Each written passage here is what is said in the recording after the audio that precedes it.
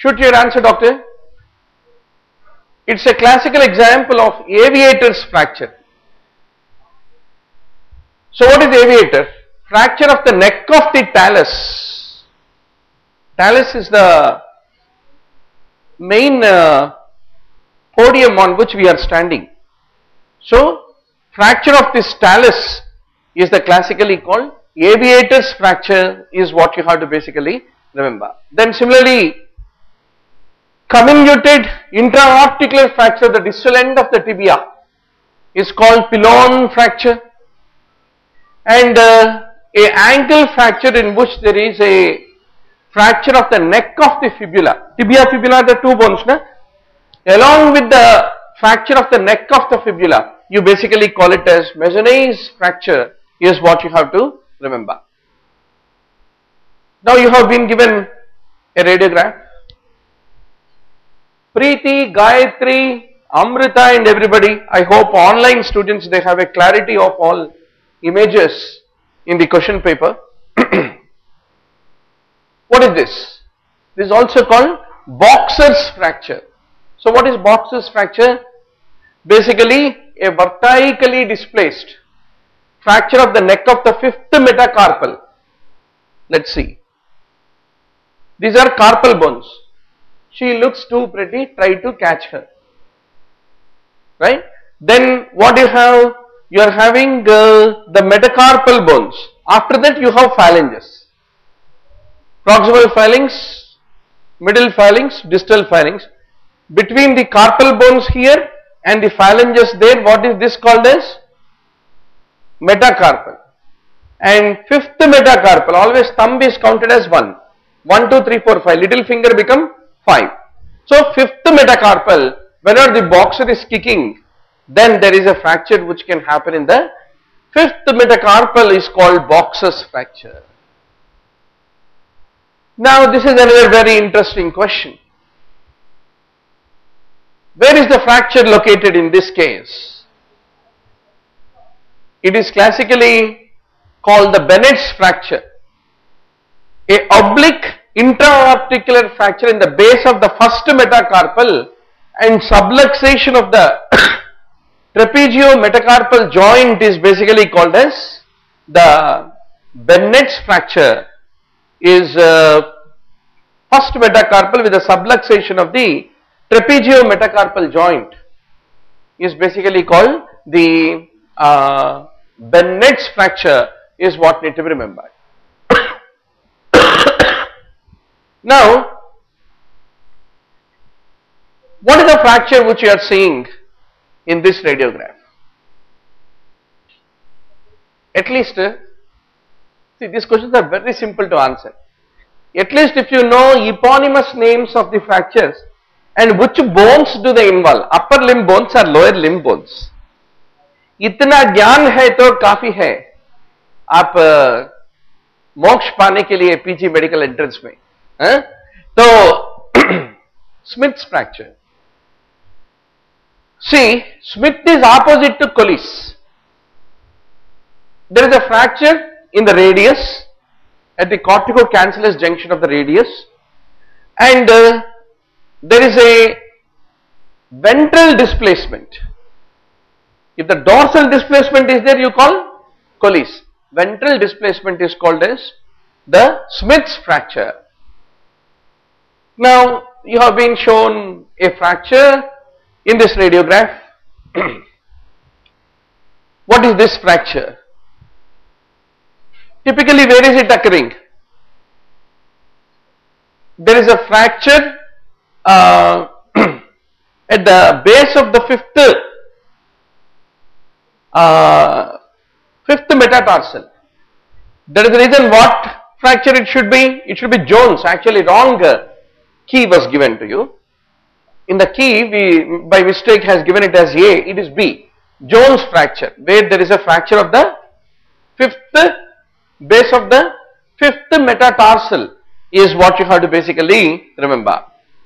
Then, doctor, what is this fracture?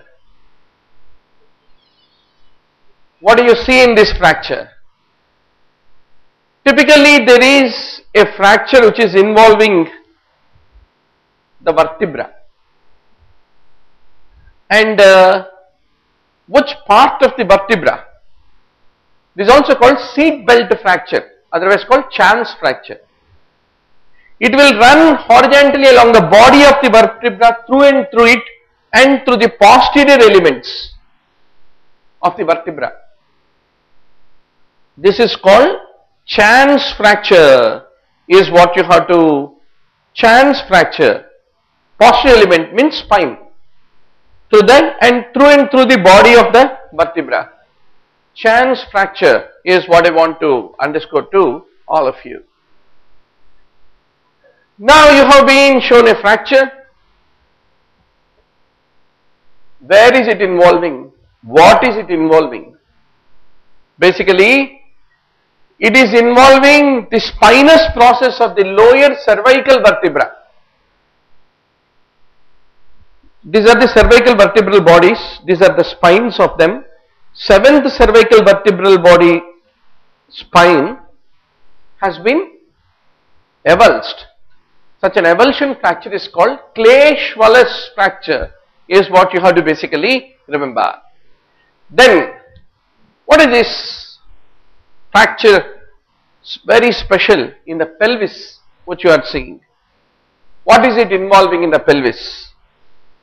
Fundamentally, there is a pelvis fracture where there is a combination of the fracture of the pubic rami, and along with that the sacroiliac joint, and also the sacroiliac joint is also affected, and the ischium.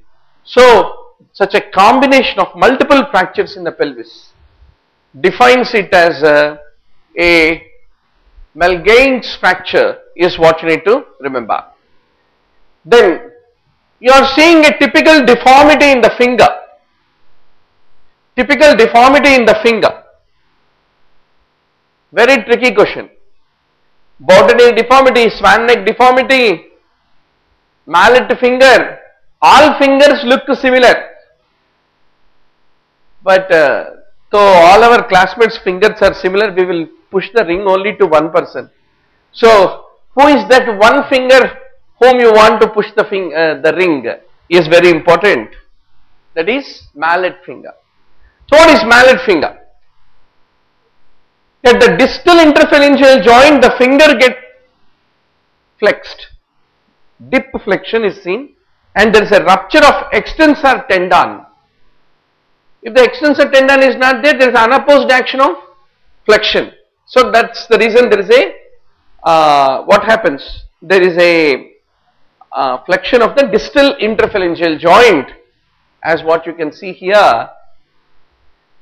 As what you can see here is called mallet finger, is what need to be remembered. What is Boutonniere deformity? PIP flexion with DIP extension, not flexion. Then what is meant by swan neck deformity? DIP flexion with PIP extension. It remains in extended position, proximal interphalangeal joint in swan neck.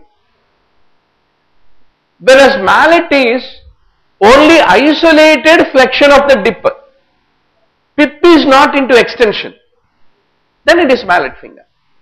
That is the point you need to basically appreciate. So, radiographically looking at, of course it is difficult to say whether it is, because here okay, only MIP is shown, not PIP is shown. Alright. I mean, PIP is there, but you can see the avulsion, which is the important clue to say that it is mallet finger, is what you need to appreciate. Now, doctor, you have been shown a radiograph. What is this? There are two types of fractures. One is Monteggia, other is called Galeazzi. What is Galeazzi? Fracture of distal third of the radius with the dislocation of the distal radioulnar joint. Everything is distal. Distal होता है नीचे, नीचे होता है galees, galees होता है Galeazzi. Okay, so Galeazzi is distal, Monteggia, mountain is on the top.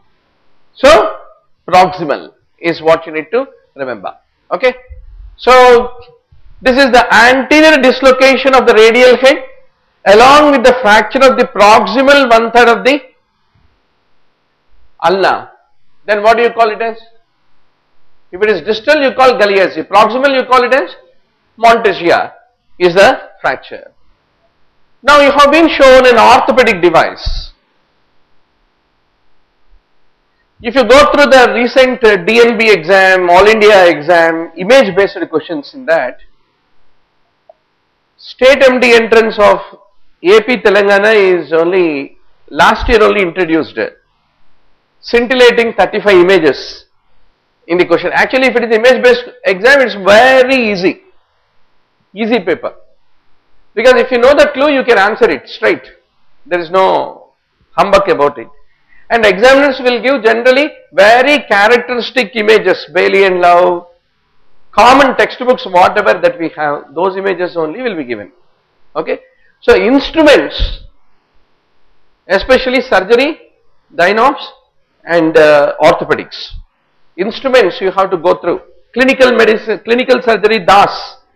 Last May you will have instruments. Similarly, Datta will have, Shaw will have a small chapter on instruments. You need to have one glimpse of it.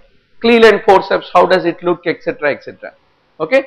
So, what you have an orthopedic device which is in place, and what is this device basically? It is basically a Smith-Peterson's nail is what you need to remember. For the fractured neck of femur, we use this fixation device, Smith-Peterson. Then fracture shaft of femur, we use Kunstner's nail. Then fracture forearm of the bones, forearm bones, we use Talwarkar's nail, and fracture tibia we use the V nail is what you need to remember. Then you have been shown an orthopedic device which is passing through and through the bone, and when it is not drilled into bone, outside typical appearance, what is this basically called? They are called Ender's nails. What are Ender's nails? Intertrochanteric fracture, we use Ender's nail. Rush nail is a general purpose nail that we drill. See, there are totally 62 topics in orthopedics. Major topics are all bone tumors, fracture neck of femur, shoulder dislocation, congenital talipes equinovarus, congenital dislocation of the hip, like that.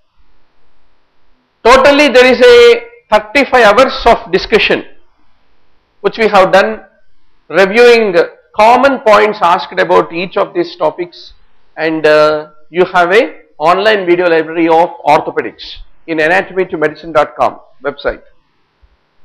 So you can always have a review, selective review, wherever the topics regularly you are going wrong and you don't want to read, you can always listen 30-40 minutes you can do the revision, but you do something or other, but be sure. See, orthopedics, surgery, gynops, all surgical branches, 90% scoring you have to get. Any number of years questions will be same. Static, questions are static, they are not dynamic like in pharmacology, general medicine. Gynops, orthopedics, surgery, surgical divisions. Okay. So if you scored in the today's paper 200, less than 100, we will give you 1 week complimentary access to the online video library. I am really telling you, I am not joking. Our anatomytomedicine.com video library, complimentary access we will give you 1 week, but you do revision and see how you are answering 10 questions in full scale grand test on Sunday, and tell me that there is a earth and sky difference after reviewing the 35 hours of the video on orthopedics. I am the happiest man. So those who scored less than 100, please ask our helpline. They will give you a complimentary access for 1 week to anatomytomedicine.com. But only 1 week. Then orthopedic device. You can even access the video on your mobile phone also. Very easy. So if you are on a duty also in the hospital, if you are having Wi-Fi, you can access. Now, what is the orthopedic device which is being shown? There is a topic we discussed called nuts, screws, bolts and nails in orthopedics. Orthopedic devices, half an hour discussion is there in the online video library. Now, what is this orthopedic device? It is buttressing the bone. You can see, it is simply buttressing, like banyan tree has buttress roots. Botany we studied, no? Right? One of my very good friend, childhood friend, Shabbir, his daughter is in 12th class. I am studying with her a little bit of botany, zoology once more, Solanaceae, Liliaceae, Brassicaceae and all that. Next year she will enter into Usmania Medical College. So doctor, you buttress. So these are buttressing. Buttressing plates is what you need to basically remember. So where do you use that? Whenever there is a condylar fracture of tibia, buttress plate. Similarly, periarticular fractures, you use locking compression plate, etc., etc. Now doctor, what is this orthopedic device? Which is and where is it basically used? In treatment of what? Fundamentally, it is a Smith-Peterson, it is a dynamic hip screw actually, which is used in the management of intertrochanteric fractures. We use a dynamic hip screw is what we need to basically remember. So if you drive the dynamic hip screw in real time, it typically looks like this, a radiograph, dynamic hip screw. Then you have a orthopedic device which is used for fixing the small bone fractures like this, and what do you like to call that as? K-wire. Beautiful.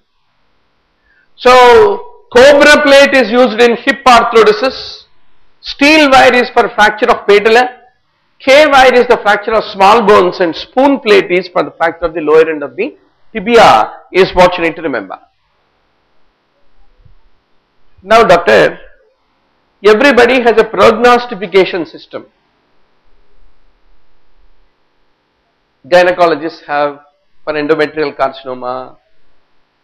So orthopedicians also said, we too want a prognostication system to prognosticate the patients who are having open fractures. As a casualty house surgeon, you might have come across hundreds of fractures in your 30 days of clinical posting in casualty. So Gustilo Anderson have proposed a classification which is very popular. So in that, grade 1 means any puncture wound of less than or equal to 1 centimeter with minimal soft tissue injury is called grade 1. So this basically qualifies to be a grade 1 injury. Why not? Because soft tissue injury is not very,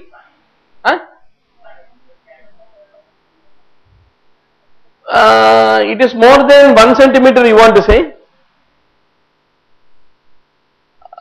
It's more puncture. I mean in the sense that puncture wound of less than or equal to 1 centimeter, I mean the gap between the wound edges, 1 centimeter, not the size of the length of the wound. How can the wound can be smaller than 1 centimeter? I will show you grade 2, then that clears your doubt. This is called grade 2. Soft tissue injury is significant, and what else is there? Wound is greater than 1 centimeter length only. Okay. Moderate soft tissue injury, comminution is minimal accordingly. Oh. 1 centimeter in length. So this should be more than 1 centimeter in length, you mean to say? I'll just check that. No doctor, this is all blood coming out. Actual point of wound is only one puncture is there. Oh, I am saved. Good. Your doubt is very genuine. You are genuine, but my answer is also genuine, let me tell you. So, there was a puncture and that bleed clot is coming out, doctor. You have to clean it to discover. Now, what is this orthopedic device that you are basically seeing? Fundamentally, there are two kinds of splints. One is Thoma splint, other is called as Bowler-Braun splint. Basically, the main difference is the Thoma splint has got a ring into which the leg is put into. Without ring, only if the frame is offered with pulleys, then that is called as Bowler-Braun splint. So, if you look at the Bowler-Braun splint, you have one proximal pulley that prevents foot drop. You have a second pulley traction in line with the femur. Then you have a third pulley traction in line for traction in line with the leg. So, 3 pulleyed structure without any ring is basically the way to recognize a Bowler-Braun splint is what you need to basically understand. Now, what is this radiograph basically showing? Whenever patellar fracture is there, is it a one-piece fracture, two-piece fracture, transverse two-piece fracture, or a comminuted fracture? Once more, if it is a two-piece fracture, then is it a displaced two-piece or undisplaced two-piece? That's how you approach the management of when do you want to do patellectomy, when do you want to do tension band wiring, all those funda you have to master. So, what is this basically called? Tension band wire is the name which is being given. Then doctor, what is this technique? There is only one word with a technique in entire orthopedics, Maheshwari. What is that? Illiero technique. Right? Illiero technique.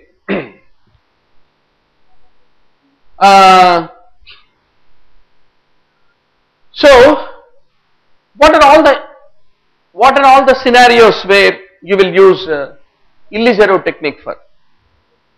One is limb lengthening, second is osteomyelitis, and you will also use it for non-union and for correction of deformities, not for avascular necrosis. The other are all the indications of Illiero technique: limb lengthening, non-union, deformity correction, osteomyelitis, and arthrodesis management. You will basically use it. Now you have a radiological view here. What is this view called as? Skyline. Basically called skyline view. Patellofemoral joint you can see through merchant view. Acetabular fracture you can do with Judeth's view, and scaphoid is with oblique view. Scaphoid is more important, commonly asked in exam. So, even calcaneum also you can do skyline view. Whenever you do calcaneal skyline view, you will get like a foot of the horse, equine foot. You will put it and take an X-ray. You have a calcaneus, talus, third tarsal, fourth tarsal, first and second tarsal bones, and central tarsal. All of these are basically exposed to identify the presence of a calcaneal injury, called once more skyline view.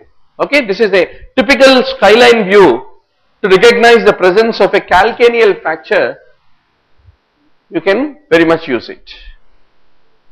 Then in this skyline view, what are you saying in the patella? You can see the fracture of the patella on the lateral aspect of the patella is what need to be remembered. Now, the avulsion of the anteriliac spine. In the pelvic X-ray is associated with what? Rupture of rectus femoris. From its origin, it become separated is what you need to remember. Whenever there is any flexor injury in the hand, which zone is called Nolan's zone? I thought of giving this as an image based question but could not get time.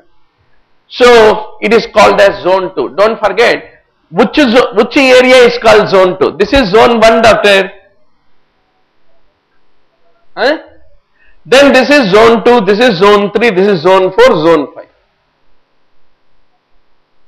Okay. So if you read too much, no, wedding mein mehendi lagai to bhi, please don't put it on zone 2, zone 3, you will be saying. So be sure life is not all academics, life is more joyful part is there. I think most of you got your high yield topic list. 1100 topics, 300 hours is what you need to prepare. If you didn't get, collect it from our guys, they will give you the high yield topic list. Read less, but read thoroughly. Go with that attacking spirit to exam. If you limit yourself to 1100 topics, you can finish your preparation in 300 hours. Now, doctor, Brody's abscess. Any abscess or osteomyelitis or anything, what is the entry point? Metaphysis, not the shaft. So, metaphysis, it is not commonly involving the diaphysis but metaphysis. And this is how Brody's abscess can typically appear like. What does cancellous graft basically provide? There are two types of bone grafts. One is called cortical bone graft, other is cancellous. Cancellous is for the osteogenesis to improve the healing of the bone, whereas cortical bone grafts are mainly used for the structural support of the bone, is what I want to underscore to all of you. What is modified Jones transfer? Prunita teres is being transferred against extensor carpi radialis brevis, is called modified Jones transfer. Then similarly, flexor carpi ulnaris against EDC and flexor carpi radialis against EIP. So that is, they are the typical tendon transfers. Where do you get third ulnar palsy? Whenever there is a cubitus valgus deformity over a period of time, there is a selective overgrowing on the medial aspect of the bone with undergrowth along the lateral aspect, radial aspect of the forearm bone, and that lead to the friction on the ulnar nerve, leading to the third ulnar palsy, which typically happens whenever there is a cubitus valgus developing. When there is a fracture of the lateral condyle of the humerus, it doesn't grow. The medial condyle continue to grow, and that lead to development of the cubitus valgus with third ulnar palsy. Whenever you do arthrodesis, you will choose the most functional position of the joint. Arthrodesis is what? Binding of two bones to make it a fixed joint. Fixed means permanent fixation. So you will choose the most functional position. So what is the functional position? Every joint has its own functional position. 5 to 10 degrees flexed position is the functional position of the knee, is what you need to remember. So you will put in slight valgus and with around 0 to 20 degrees of flexion is the typical position. How do you correct genuvalgum? So this is a very interesting question. Maybe this session is too short. You take at least 15-20 minutes to understand genuvarum, genuvalgum, causes of both of them, and fundamentally where is the problem, medial or lateral aspect, and how do you treat it. 20 minutes video in anatomy-to-medicine.com orthopedics video library. You can review that. For now, supracondylar osteotomy of the femur is what you will basically do. And which epicondyle abnormality lead to development of the genu valgum? If the medial epicondyle is immature, it doesn't grow. Only lateral will grow, and that lead to the development of genu valgum, and that is basically treated by doing a supracondylar wedge distal closed wedge distal femoral osteotomy and excising that excess portion of the overgrowth of the lateral aspect, which will enable medial and lateral become equal, and then once more the leg comes to a straight position instead of bowing. So that is what is basically done, is what I want to underscore. Then Jefferson's fracture is fundamentally fracture of the C1. How will you remember? Jefferson is the president of America. America is #1 country. So C1. Some stupid way to remember. So all eponymous names, doctor. Examiner forcing us to remember itself is stupidity.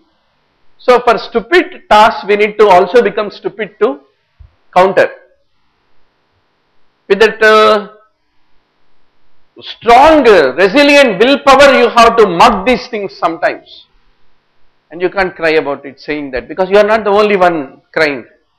Right now there are at least some 500 students in Hyderabad who will be crying. Who will remember this first or second Jefferson or Rutherson or Davidson? Who will remember? So many sons of the soil are there.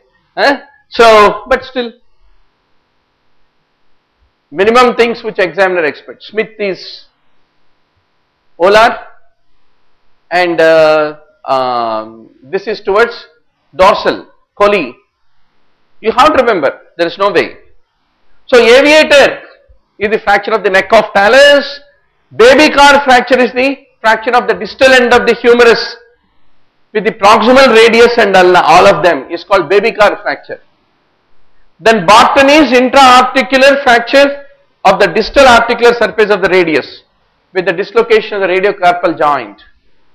Bennett is once more intra-articular fracture of the base of the first metacarpal with the subluxation of the trapezio-metacarpal joint. Then Rolando is extra-articular, whereas Bennett is intra-articular. How will you know? Remember, Rolando is road. Road is outside the home, no? So it is extra-articular. Some stupid way, right? Then boxer, vertically displaced fracture through the, already we have seen, fifth metacarpal.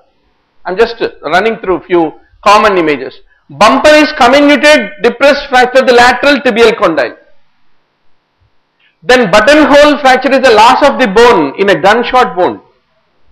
Then chopper is the fracture of the radial styloid. Chopper is radial styloid. Chance already we have seen, fracture through and through the vertebral body. Clay Chevalier, fracture of the spinous process of the C7 or T1 vertebra. Then Coley is corticocancellous of distal radioulnar. Then Smith is reverse of Coley's. Then calf fracture is the fracture of the 5th or 7th rib because of coughing.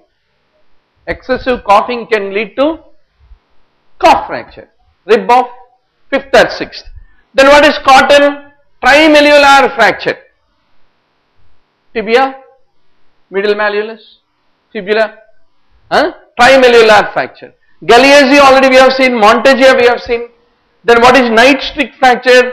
Isolated fracture of the shaft of the ulna is called as nightstick fracture. What is Gosselin's fracture? It is a V-shaped fracture. V-shaped fracture, you can see here more clearly at the distal end of the tibia. Then what is meant by green stick? Green stick means there are two edges for the bone. Only one edge is injured, the other is not, especially in children. Whenever the fracture occurs, it occurs only with the loss of continuity of one side, not the other, called green stick. Then Jefferson is C1, burst fracture of the atlas. You should also know atlas is C1, axis is C2. Right? That's also important. Exam hall may will get doubt, axis was C2 or atlas is C2. So there we should not. Then what is Jones' fifth metacarpal? Then hangman is traumatic spondylolisthesis, slipping of one over the other of C2.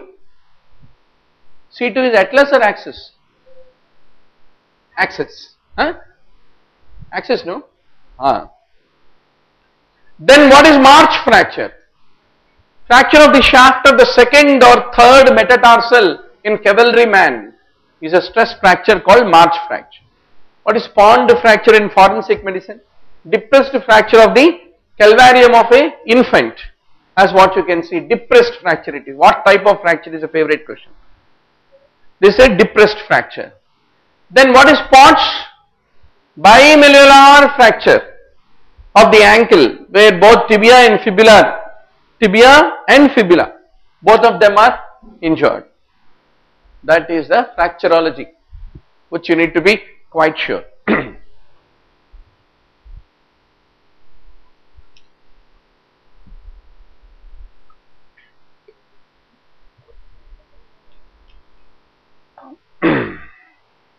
Now doctor, about gout.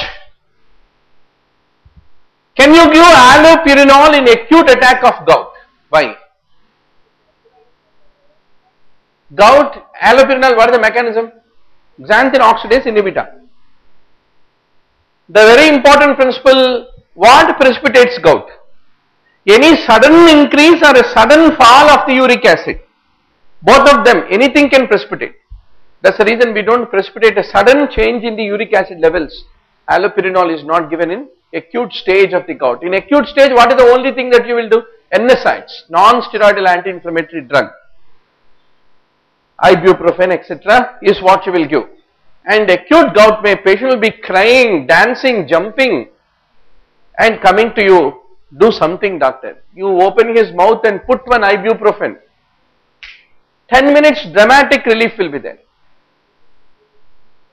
If it is Tamil Nadu, he will also construct a temple for you. Really, I am telling you. Huh? So, some treatments are very dramatic. Hypokalemic periodic paralysis. Patient comes with all four limbs paralyzed. You give 40 equivalents of potassium into the dextrose and run it.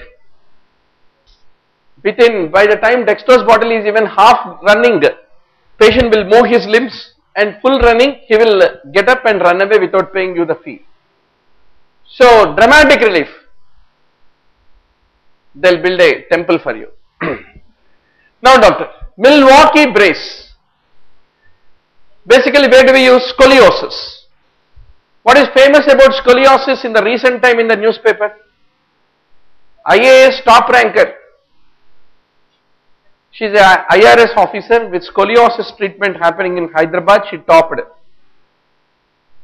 When a scoliosis person can top IAS exam, is it difficult to top PG medical entrance? PG medical entrance is more easier than IAS. Don't you think so? Or the reverse? No doctor, it's more easier. There, anything can come in exam hall. How much is silicon level in Pacific Ocean? Can be a question there. But in PG medical entrance, at most they will ask what is chlorination levels. How much is the contact period time? This is a predictable romance doctor, there is an unpredictable romance, IAS exam is. So be happy. So on a easier vein,